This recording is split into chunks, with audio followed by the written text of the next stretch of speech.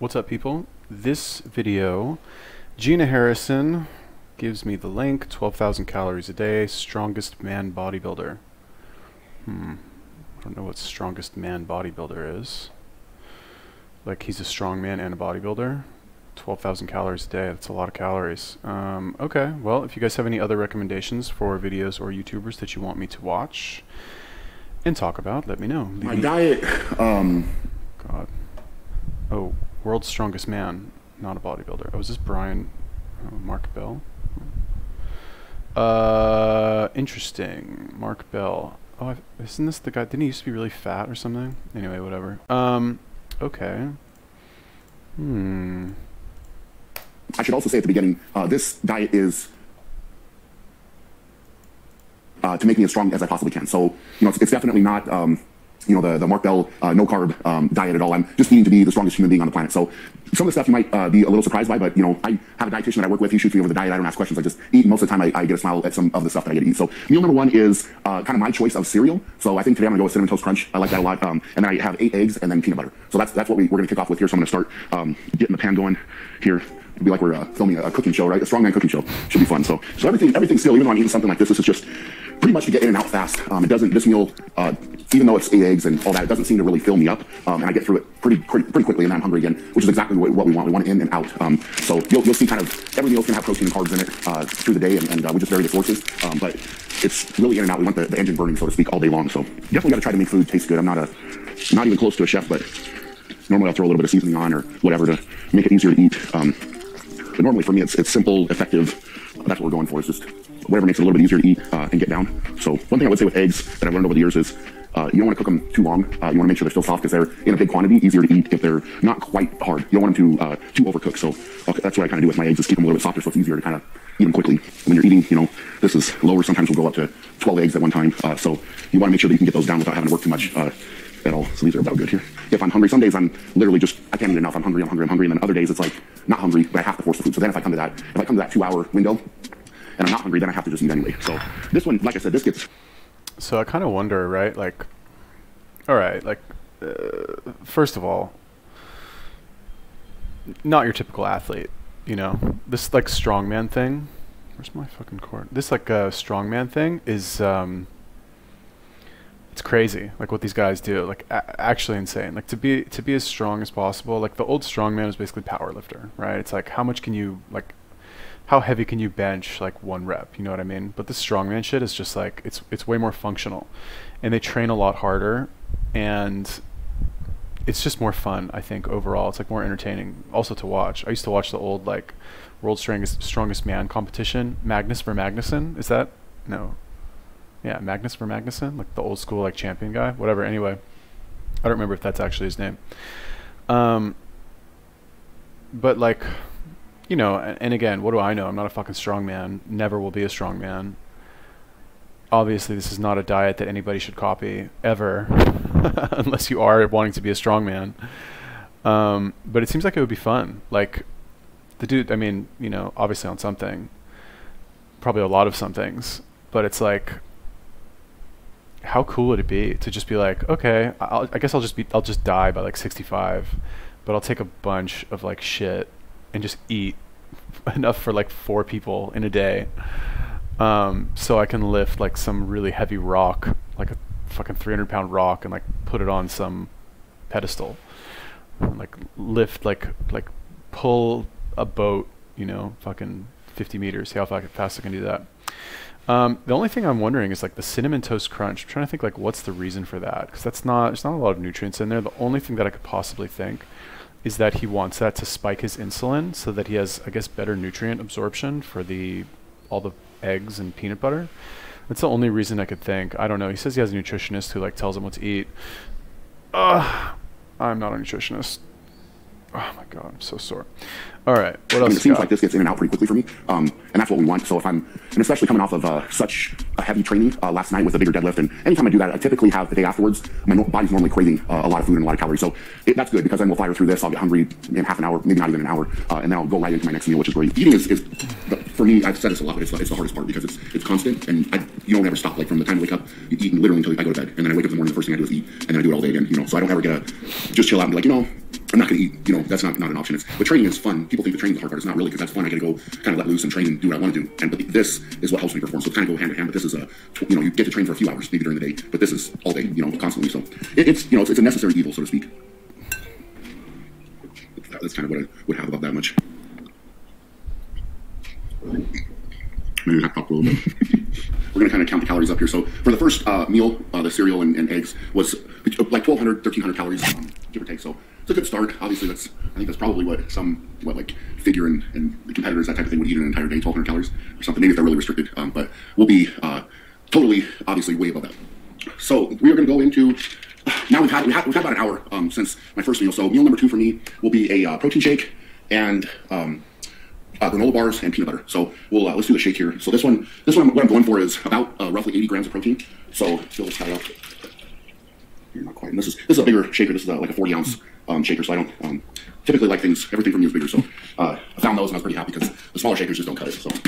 So and this is just a whey protein. So I'm going to do this is 25 grams of protein per scoop. So I'm just going to do 3 scoops and then I'll throw a little bit extra just to try to get closer to that 80. So there's more of them. So I don't get it. Is this like immediately after his meal, or this is just like an hour later, or a couple hours later, or something? Okay. Cool. I guess seems kind of fun, honestly. I kind of actually I would almost like to try that. Like, let's say I went off OMAD, like maybe do like, all right, so I'm like pretty consistent with the OMAD, you know, 1 meal a day, fucking do my workouts, blah blah blah. But I think I forget what video I was talking about. I think maybe it was like a Greg Doucette video. I'm not really sure. Anyway, one of my recent videos, it was the Lane Norton maybe.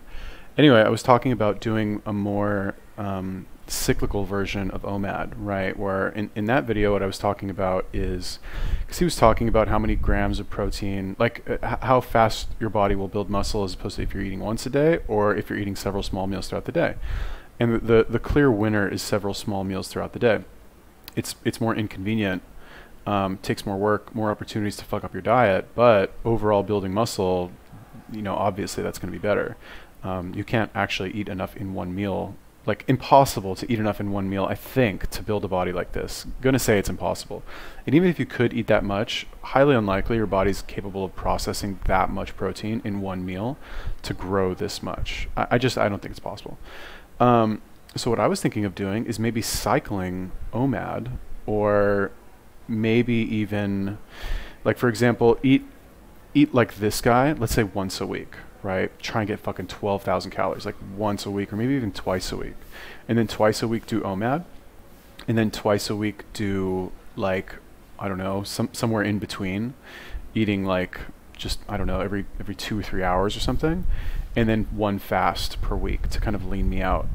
The issue with that, and that would be like, the goal of this would be to have a more varied, because like, regardless of what you do, whether you eat like this guy on one extreme or you eat like me on the other extreme, you're going to be limited, because your body's going to constantly, like, this guy is limited because he's fat, right? Like, nothing against him, he's really 100 times stronger than me, could like break me in half for sure, but he's really fat, probably doesn't run like ever, and not very aesthetic. I mean, unless you like that like big fat muscular guy look.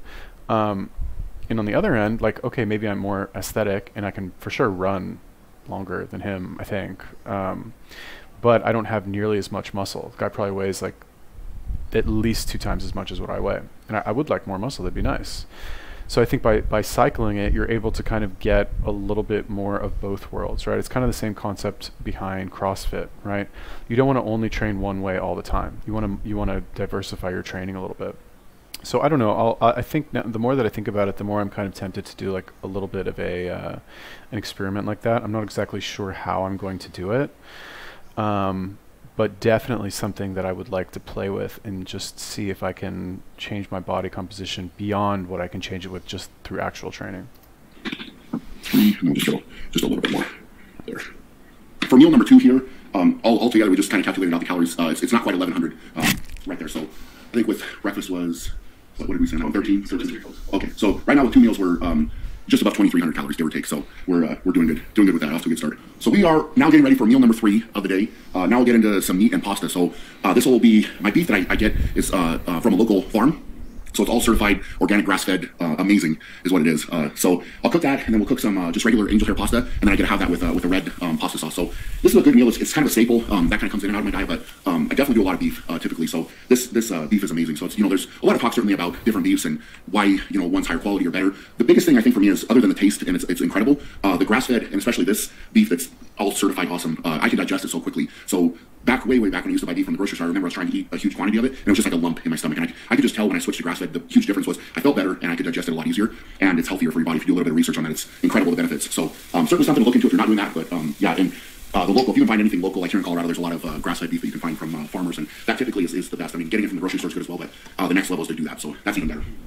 So what we're looking at here with this meal is a little bit over 2,200 calories total for this meal, and then this, after I finish this, I'll bring my daily intake right now to just over 4,500, and this is, like I said, with my 3rd meal. So we're on track, we're doing good, keeping it rolling. I'm feeling still pretty hungry, which is great. So hopefully this one I can fire this down and still feel that way here in another hour and a half, something like that. So get this started and make it happen.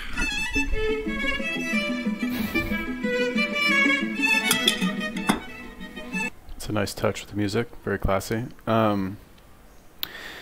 So, just like furthering along my own thought experiment, if you take MK677 or ibutamoren, I've mentioned this in a few of my other videos, but basically it's I think it's a peptide that you take orally that stimulates your body to produce more growth hormone naturally. So like, it's much safer than injecting growth hormone, which is not safe.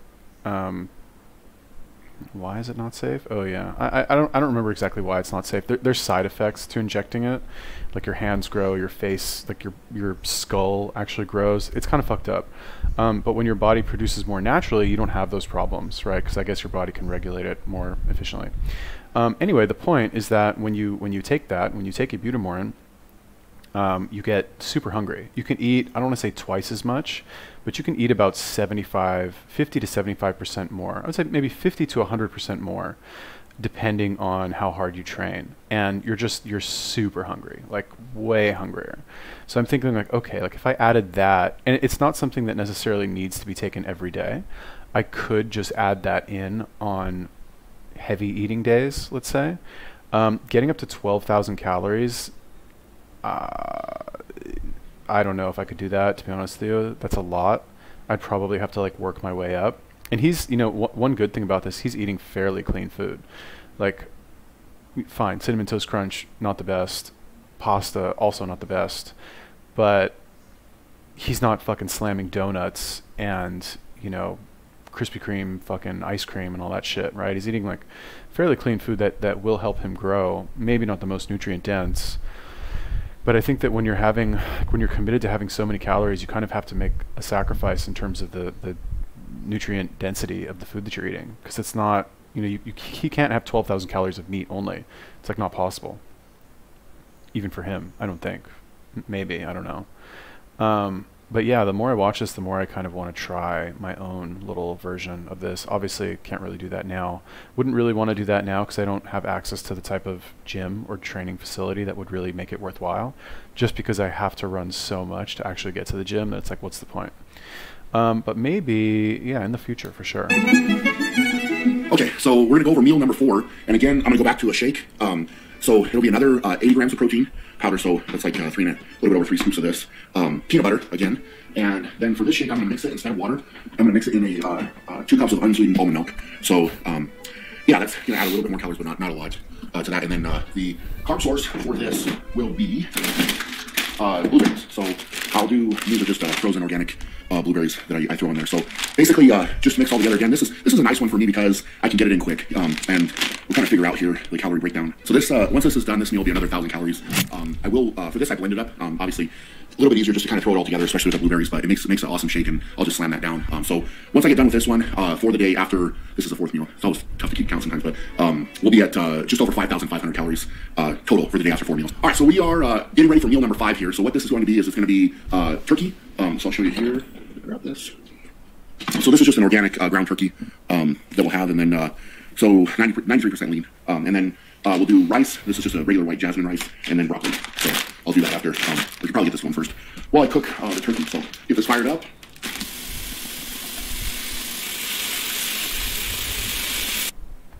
It's cute, dog. Yeah, so like when you're eating so much food, I guess now that this is something I really just realized right now. Like I kind of realized it when I was doing one of Greg Doucette's videos where he's talking about healthy foods or unhealthy foods that people think are healthy, or unhealthy, like healthy foods people think are unhealthy, whatever, one of those. I don't remember which one it was. But it was basically like, you know, in the beginning of the video, he's talking about all these foods and I'm thinking to myself like, okay, are these actually healthy or not? And again, they're not bad per se. They're not like explicitly bad. Like a donut, I would say is bad, right? That's, you can't really say like a donut is good in some situation. Maybe to spike your insulin, I guess it's good. Okay. There's better ways. It tastes good. But anyway, what I'm getting at is that when you're eating, this guy's on his 5th meal already, you have more, not that you have more flexibility in terms of what you eat, but you're naturally going to loosen the guidelines of what you eat, just because, number one, you don't want to eat the same food for every fucking meal. Some bodybuilders do, I guess, but like that guy who drank the fish shakes, I forget his name. Oh my God, he would like blend up fish and rice in a blender and drink it. Disgusting. But you know, when you're eating 8 meals a day or 9 or whatever this guy will get up to eventually, it's less important that you make absolutely the 100% correct food choice. I mean, it's still important, right? It just becomes less significant to you and more significant that you choose just kind of generally the right thing, right? Like if I'm eating 1 meal a day, I'm not going to have frozen blueberries. You know what I mean? I'm not going to have protein powder. I'm not going to have maybe a little bit of peanut butter because I like peanut butter. I'm not going to have fucking a meal full of like pasta, maybe once in a while if I'm like, whatever, it's like a semi-cheat meal. When you only eat 1 meal a day, you put more care into the foods that you eat because they affect you.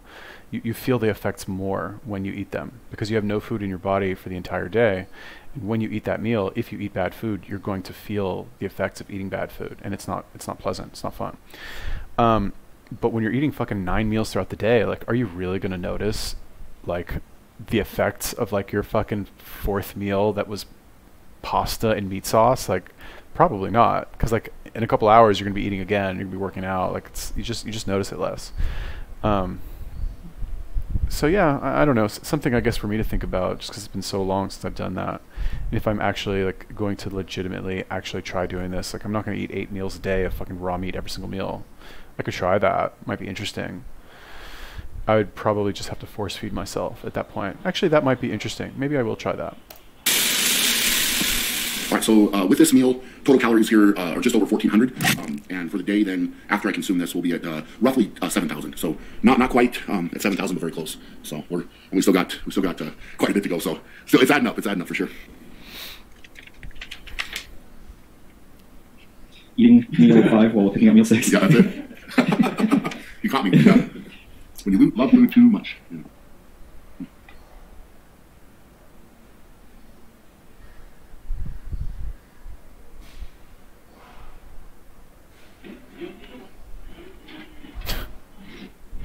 So we are getting ready to eat meal number 6, and this is actually different than I would normally do. And the scenario that we have is tomorrow is a huge event training day for me. So I'm going to be obviously putting out a lot of effort for training. And I work with my guy Nathan Payton, and I texted Nathan earlier. I gave him an update about deadlifting yesterday and what, kind of how I'm feeling. And this is what he's recommended for me to do. So typically this would be another pound of beef and potatoes and asparagus. That's what I would normally have, but this is now subbed in. So basically what we're doing here is a big pasta meal, a lot of carbs.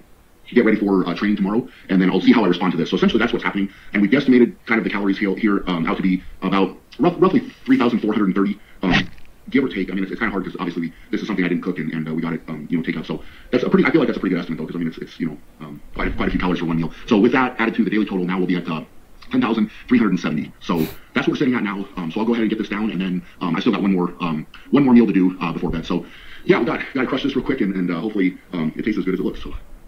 Yeah, this guy's loving this, huh? Yeah, so like basically with these strength athletes, let's call them, because they are technically athletes, right? They are. We'll just call them strength athletes, right? And the reason I kind of hesitate when I say that is because when I say the word athlete, I kind of think to myself somebody who needs to, like, I don't want to say, like, I guess technically you are in direct competition with other people, but you don't compete against them. Well, I guess if you're a strong man, maybe you do, because those events are against other people.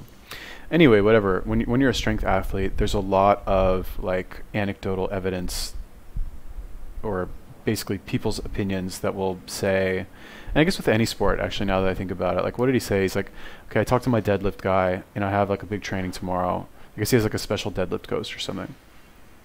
And he said to basically go get fucking meatballs and pasta and garlic bread and eat that before training deadlifts tomorrow, because you need a lot of carbs. And I'm just wondering, like, okay, on the one hand, this is not nutrient dense food. Like, it's like white bread, white pasta. I think this is Diet Coke. I'm just thinking, what's the goal here, right? And when you're, I think he's in the heaviest weight class.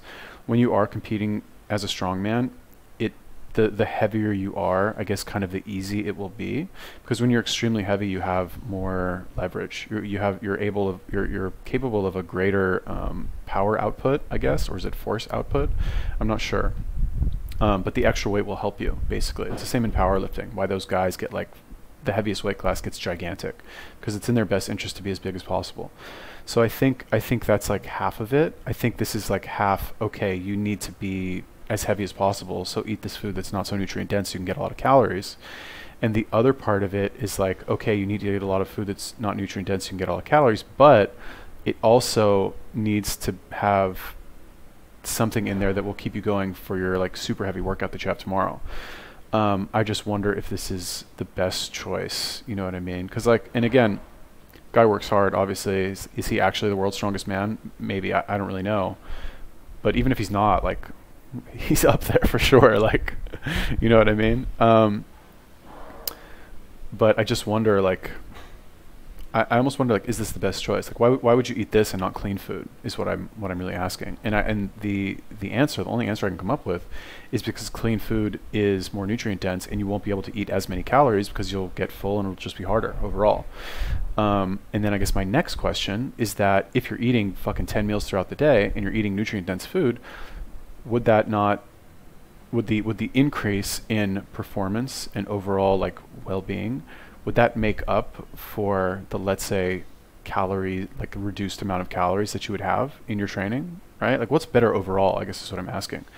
And, like, what do I know? I don't know shit. I've never fucking competed in this. I've never even trained like this ever in my life.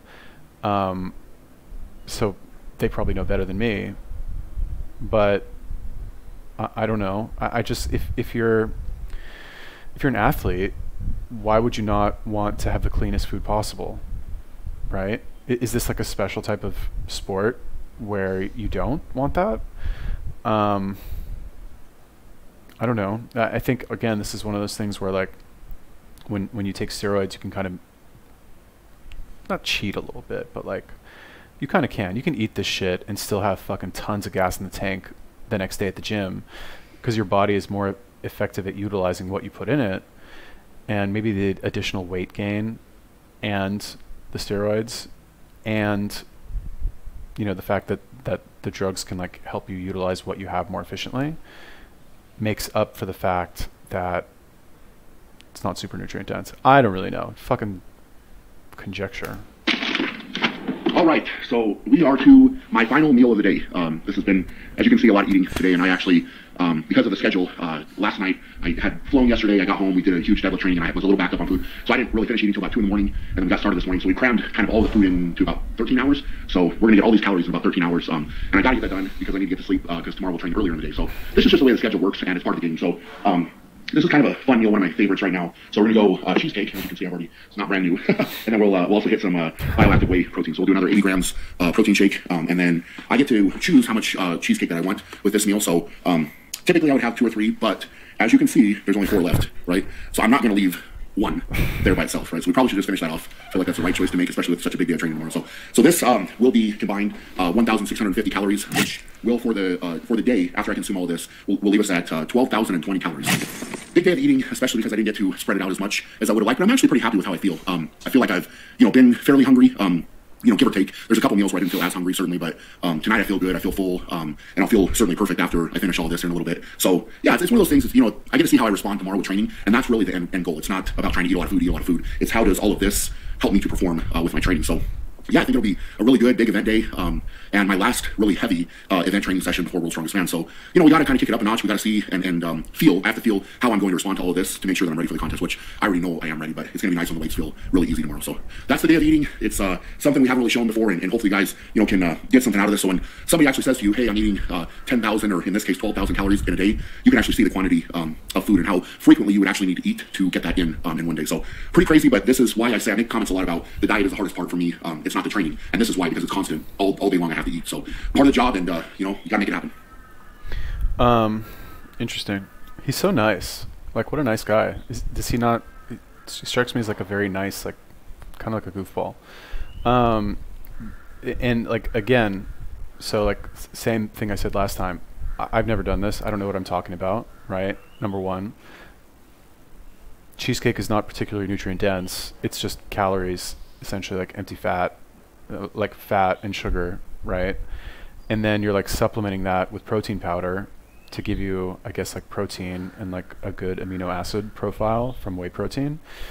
But like when I watched this reminded me of what I used to do. This used to be like my kind of mentality when it came to multivitamins, right? I was like, okay, I can eat whatever I want as long as I take my multivitamin, because the multivitamin will give me all the vitamins, minerals, and all that shit that I need over the course of a day.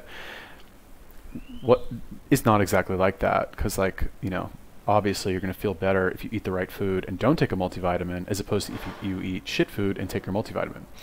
I didn't really realize that at the time. I do now, or I believe that now, whatever. And this seems kind of like similar mentality, right? And I know he's got a coach and blah, blah, blah, and like, what do I know? But when you, because the cheesecake is essentially just empty calories. Like the only real, I guess, benefit to the meal is like the only good stuff is coming from the protein powder. A couple scoops of that, lots of amino acids that your body actually needs and can do something with. And the protein, which you can do something with as well. And I guess the fat, is that just to like keep him fat? Is it? I don't really know. Or like, are the steroids like so effective that they can use those extra calories just so efficiently that the difference between eating 1,600 calories of like healthy food versus unhealthy food is negligible? So you might as well eat the cheesecake because it tastes better and it's easier to get down. Is that it? I'm not really sure. Anyway, this was an interesting video. I like this guy. He's a charmer. If you guys have any other recommendations for videos or YouTubers you want me to take a look at, let me know. Leave me a comment. Peace.